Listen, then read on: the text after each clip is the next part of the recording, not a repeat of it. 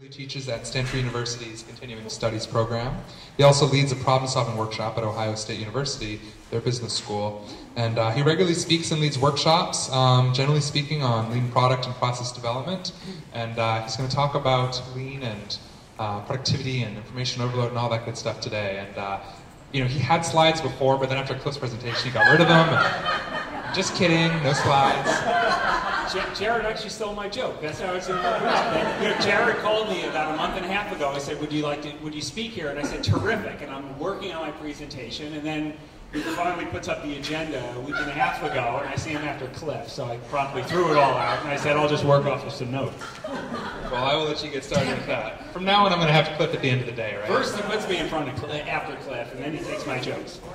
So as Jared mentioned, what really interests me is the application of lean manufacturing ideas to information and to office work. How many people are familiar with lean? Most people. Great. I won't have to go too deeply into it then. Although I will say that lean, you sometimes hear lean and mean put into sentences, and a friend of mine said lean is often misconstrued to mean less employees are needed, and that's not it at all. Typically, of course, lean has been applied to factories and to manufacturing. Increasingly, we're seeing it applied to offices, to administrative functions. It's really gaining a lot of traction in healthcare.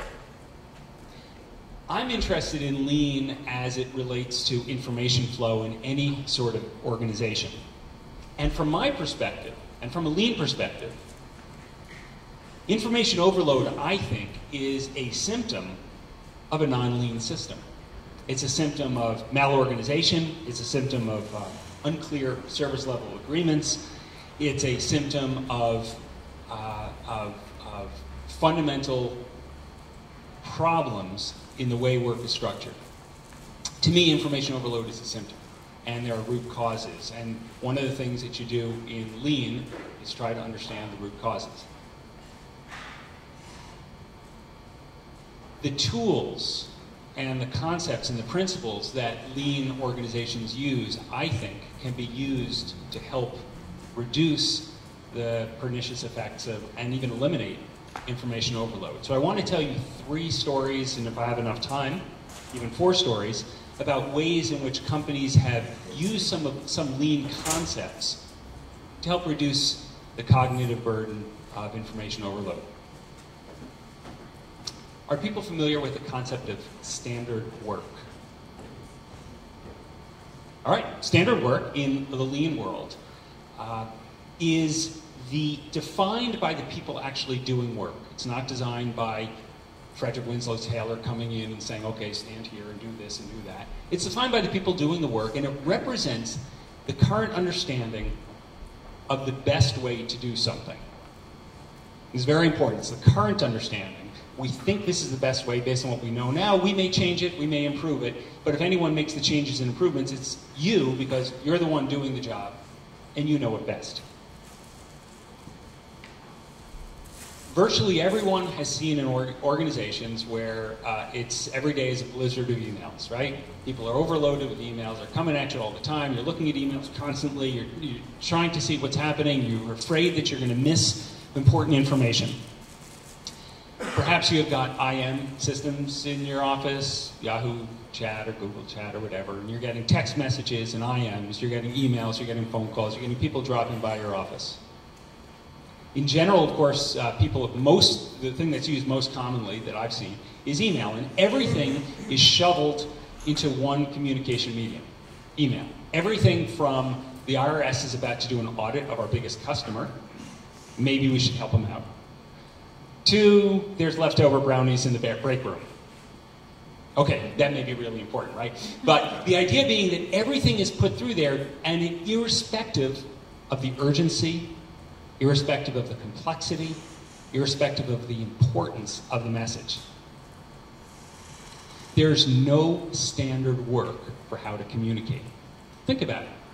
There's no standard work. You walk into the office, first day on the job, you're in day 6, Tricia. Just learned that. She's in day 6, you walk in and you're given a desk, a phone, a computer, maybe you got a BlackBerry, and they say, go get him, Tiger. How do we communicate here? You just make it up. And actually, Cliff, to your point, right? No one teaches us how to use PowerPoint. Here's some templates. And by the way, you can, it shows you that it's 24 point at the top and 18 and 16 and 14. Is that right? Who knows? There's no standard. I worked with a company, the R&D group at a medical device manufacturer. The engineers, these were senior engineers, they were spending 6 to 7 hours a day in meetings and looking at email, which is not exactly why they got into engineering. They got into engineering because they really like to solve problems. And they were frustrated because the only time they had to solve problems and do cool engineering stuff was at nights and on weekends. And they were frustrated, they were burned out, they were overwhelmed, and they said, Christ, I feel like I'm shackled to this BlackBerry. So we created standard work around communications. And they did it, actually. I was just sort of facilitating. And they created a 3x3 matrix. On one matrix, you had complexity. On one matrix, you had urgency. Complexity and urgency. What communication medium are we going to use for information that is very complex or highly urgent? Not email. They determined that if something is really urgent, it's got to be done face-to-face, or it has to be done by phone. Cell phone, they chose actually cell phone. And the same with things that were very complex, because most people, and I was an English major in school, by the way, most people are terrible writers, and even if you're a really good writer, most people, when it comes to email, are terrible readers. They get distracted, they skim through things. Email is not a good communication medium for very complex topics. So if it's complex, it's got to be done face-to-face. If it's urgent, it must be done face-to-face or by cell phone. And as you move farther down, you can move to a desktop phone, could be for some things that are complex but not terribly urgent, and then eventually when you have non-complex, very simple things, and non-urgent communication, that could be done via email. Sounds pretty simple, sounds pretty obvious, but no one had an agreement here. There was no standard work until they decided this. Once they had that agreement, they could turn off their BlackBerries. Either literally or metaphorically, they could put it away and say, I'm now doing some cool engineering, I'm going to work on this because I know that anything that comes into my email, it comes via email, it's not important. Or it's not urgent, and if it's really big, someone will find it. And that was an enormous improvement for them. It reduced their email burden by about 40%, based on their own measurements. Standard work for communication. Does that make sense? Feel free, by the way, I'm going to keep talking, so feel free to jump in with questions or comments. I have a question. Please, sir. Could they keep to that? So they've done an ideal system. Could they adhere to comply? They did. The one fly in the ointment. The question, by the way, if you couldn't hear, was what was the adherence like? Were they able to stick with it? And the answer is yes. As of 8 months later, they were still doing it. The one fly in the ointment, or the one added complexity, is that we did this within this one division. This was the engineering group, or the R&D group. Sales wasn't necessarily on board with this. I mean, it's a big company. They've got 10,000 people, and so you have to start getting everyone to see the world in the same way, and that creates some complexity. But I think what was really powerful is that rather than it being dictated from above, someone earlier, was it Victoria, mentioned someone saying, all right, we're going to be no email from 8 o'clock to 10 o'clock, or one subject per email, whatever, where it's dictated from above. This was determined and decided and developed by the people doing the work, by the people in the system. And so it was theirs. They owned it. And so they were very happy to accept it because it wasn't imposed externally. Does that make sense? Yeah. I was just thinking about the customer question as well. What do you mean by the customer question? External people are emailing you about urgent stuff and they don't know the rules.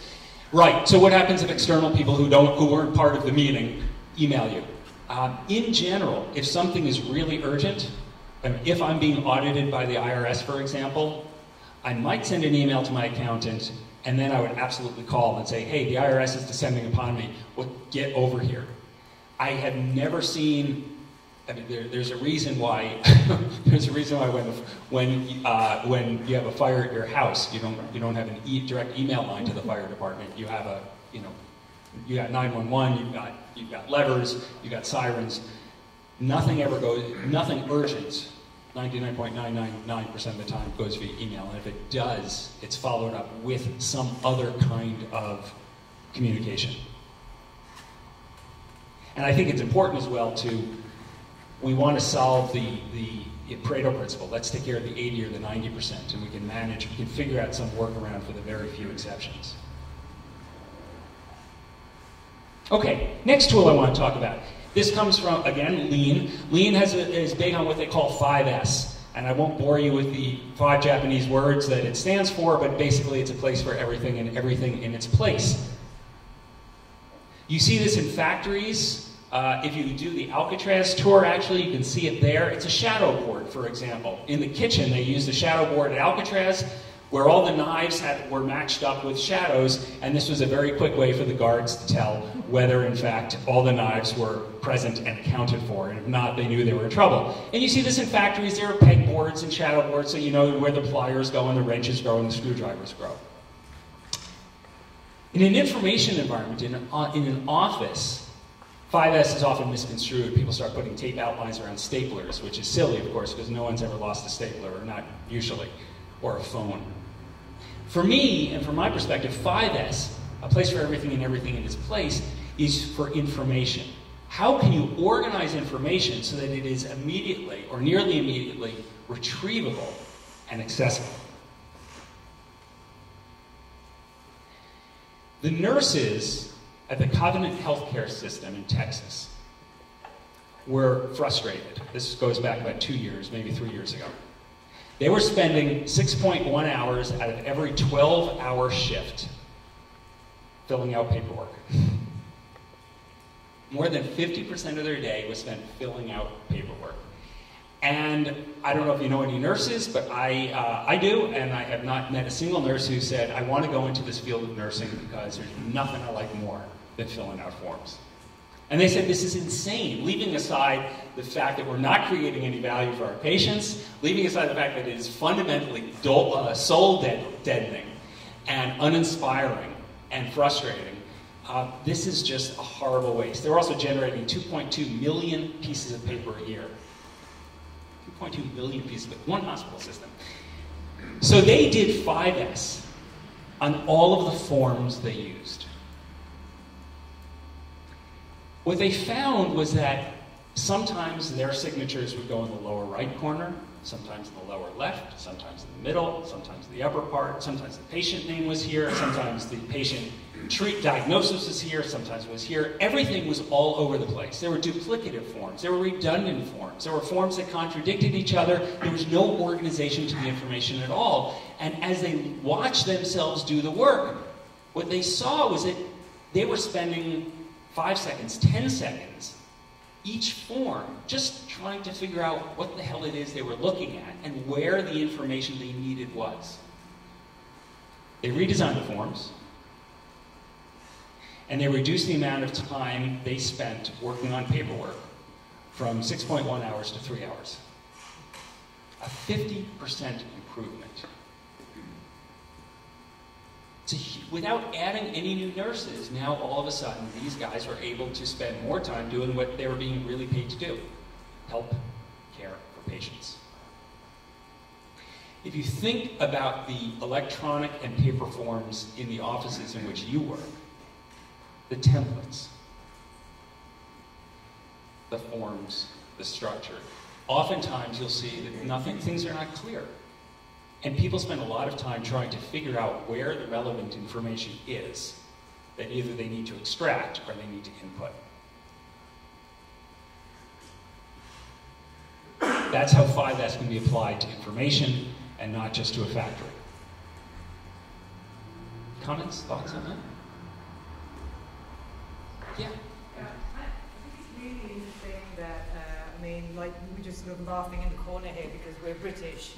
And we have a national health system, whereas you don't have so much paperwork because there isn't so much concern and control about payment and all the rest of it. But and I'm an ethnographer, and it just never really occurred to me. But you're absolutely right. There's a huge amount of potential design improvement that could be done. I mean, if we only just look at how we design our information frameworks or our workflows, because there's so much in it that's just really, I think it was designed, you know, from a rational actor perspective. It made sense for the individual who was designing it at the time, but nobody has stepped back and really looked at this as a system of, as you said, you know, conflicting or sometimes, you know, redundant sort of pieces of information. I know this, I'm notorious at work because I constantly, when I see a form that I just don't, I think it shouldn't be there, I'll actually fill in the form, you know, this is a ridiculous process, why are we doing this? Because there's so many of them, and they proliferate, and I've been told by people in the organization, we do it because it's the law, or, you know, we have to do it, and these are like reasons that people just make up. I don't know why they keep doing these processes this way. It's amazing. One issue, and Cliff, I'll come to you in 1 second. One issue with the form design, and what, again, electronic or paper, it doesn't really matter, is that oftentimes the different steps in the value stream in the process haven't spoken to each other. So I've designed a form that works very, very well for me as I'm talking to you, the customer, I'm writing down names, things like this. And then it gets handed off to you. And your job is to take this information and manipulate it, put it in someplace. But the work that you have to do does not match up with the way the information is entered. And the reason is that you and I have never spoken. In fact, you've never seen what I do with the information. You work on the 2nd floor, I work in the 5th floor, or I work in the other building, or I work in another country. Makes sense for me, doesn't make sense for you. And actually walking through, if you staple yourself to the information and go through the process, what you often see is what makes sense for person A makes no sense for person B. Cliff, you had a question or point? Sounds like the redesign of those forms wouldn't be a top-down. I mean, somebody that, if it's for the whole organization, right? Then somebody in the senior leadership would say, let's do this, right? Well, it doesn't have to be from the senior leadership. So that was my question just about that relation. I mean, it sounds almost in what you were just describing as an iterative process, right? Where you're you know, putting something together, but then testing it in the field, and then having that feedback. But it sounds to me like, just in my experience too, like when I might teach this method with a group at a company, at a big company, you know, the group might be excited about it, and then they do something, you know, innovative, and then they show it to their boss's boss, and they say, well, we don't like that, go back to the old way. So there seems to be a big bumping up against, you know, the top down saying, you know, well, we don't want that. And it sounds like almost there's like an iterative, you know, we need to look at this as an organization, but there also needs to be an iterative process. Is that right?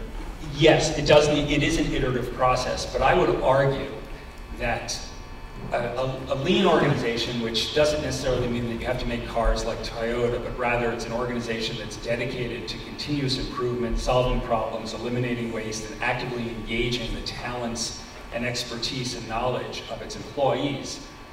If senior leadership is talking about how forms are designed, that company's got much bigger problems. In the case of the Covenant healthcare system, the people who wanted to make the change were the nurses. And the nurses were working with physicians, because of course it was all part of the physicians were handling it, the accounting people, the billing people were all touching these things. So everyone had to be involved. Top management's involvement was to say, let's improve this process because you're spending 50% of your time doing non-value-added activities. As long as you are compliant with the law, as long as you're not violating laws, jeopardizing patient safety, have at it. And they got involved sort of when there would be check-ins where we'd say, this is what we're doing, and they would say, great, sure, keep going.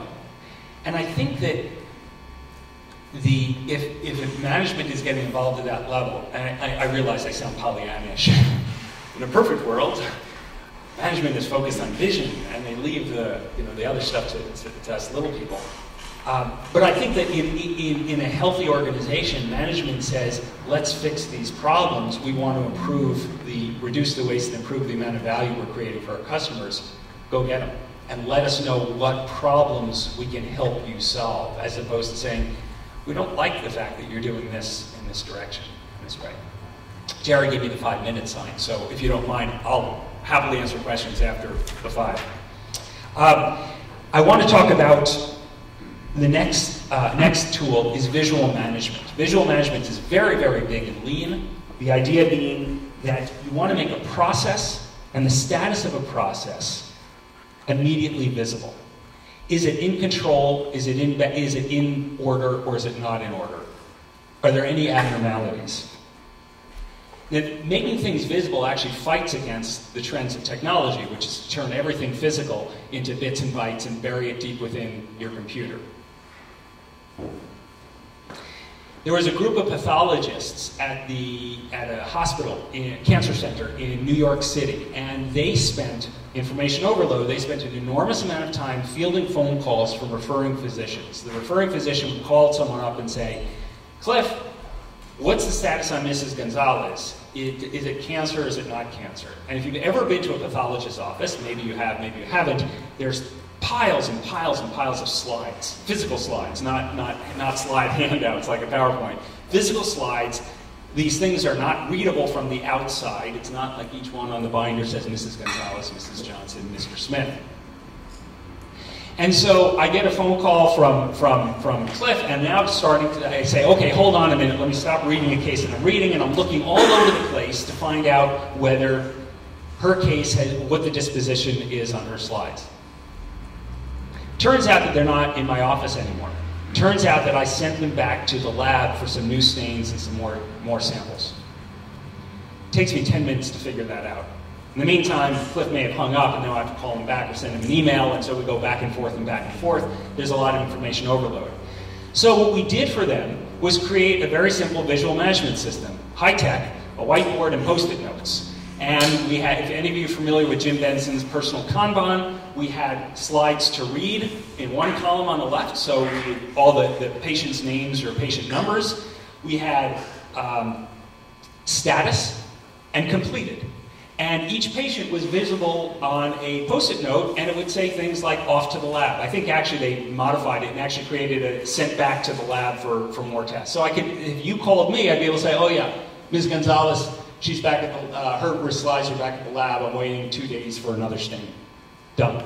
Thank you very much. Information overload. As opposed to having to look through the system, the computer system, type in her medical record number, see if I can find out where the thing is. Visual management helps make things easier. I want to tell you one more story. Actually, no, since I'm almost out of time, I'm going to end. 2 minutes. So what I'd like to do is, those are 3 ideas: visual management, standard work, and 5S. How they can help reduce the design of the system, can help reduce the burdens, the scourge of information overload. And with that, I'll shut up and ask for some more questions or comments. There was a question back there, I think, yeah? Sorry, I was multitasking. No, that's fine.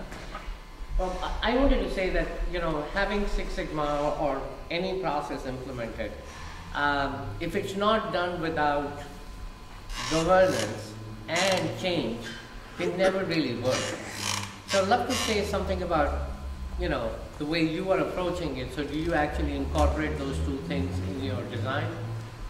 I'm sorry, I don't fully understand the question. Well, one is to change the forms and bring a new system in. Yeah. And communicating that change. So do you build the change into the design philosophy that you have? Do I communicate, do I communicate the change? Yeah, we have to say 1,000 people get affected. So there has to be a change management process to communicate that change. The representatives from each group involved in the change are there to, the people that are being affected are involved in the change itself. And so the change management is much, much, much easier when the people being changed are actually making the change themselves as opposed to having it imposed upon them. Because what you're having now is that people are engaged in solving a problem. The nurses say, gee, we would like to spend less than 6 hours a day working on doing our paperwork. And everyone else is feeling the same thing. Great, let's all figure out how to do it together. Change management is much, much easier then. Now, obviously not every nurse was involved. Not every billing person was involved, but representatives from billing were. And once one of my team is representing me, I'm willing to go along with it, as opposed to saying, oh, God, there's people down the hall, they made those changes. Thank you. You're welcome. So we're done. Thank you very much.